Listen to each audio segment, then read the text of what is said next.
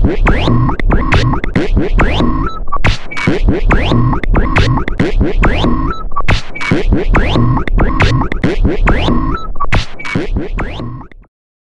there and welcome to AMP3 TV. Today we're going to take a look at another new player from iRiver, the Volcano. It really wasn't that long ago the MP3 players were huge brick-like things, whereas now with iRiver we've moved on to the Volcano, which as you can see is tiny. The features it has, the price of it, sort of 4 gig onboard flash memory, just shows you how far the market's come in the last few years.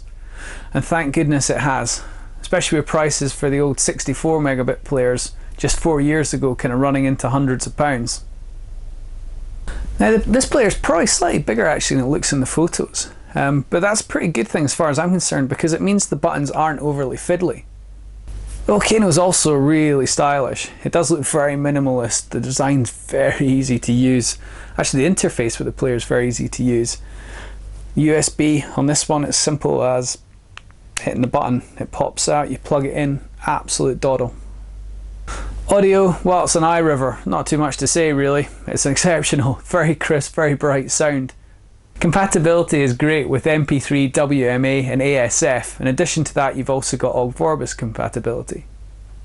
The Volcano also has an FM radio. It's easy to use, the quality is actually very good, and it's a great feature to have on a little player you're going to carry around in your pocket. Now iRiver market the Volcano as a secondary player for you, because they really see it as being something you just like to carry about on yourself, use it as a USB drive for studying, for lectures. It does have a voice recorder, so you can use it for that. In addition to that, though, it has an FM radio, so if you do commute with it, it's actually very, very handy. In conclusion, the Volcano is a great little unit. You'll happily be able to rely on this device. Very easy to use, with good function features, easy to slip in your pocket, and it's a very, very keen price. iRiver, as we say, see this as a secondary player for you. I think in all honesty, for anyone who wants a budget player, or anyone that's a bit more price conscious on it, this is a great, great device with a lot of iRiver's features at a superb price. So on to the scores. Value.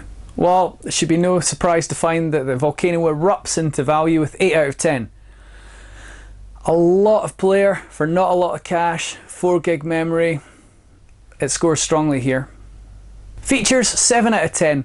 Well, given the size of the player, it doesn't have an hugely expansive or groundbreaking feature set, but you wouldn't expect it to. Everything it does have though works very well.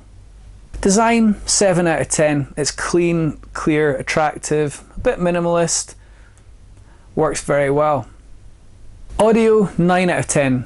Now, iRiver are famous for the sound quality, and that reputation's not under threat from this player. It's a great sounding little device. Construction, 8 out of 10. It's perhaps a little bit lightweight, but I think actually most users are going to like that, so it's hardly a drawback. And it is well put together, it is quite solid, you're not going to squash it. Overall, 7 out of 10.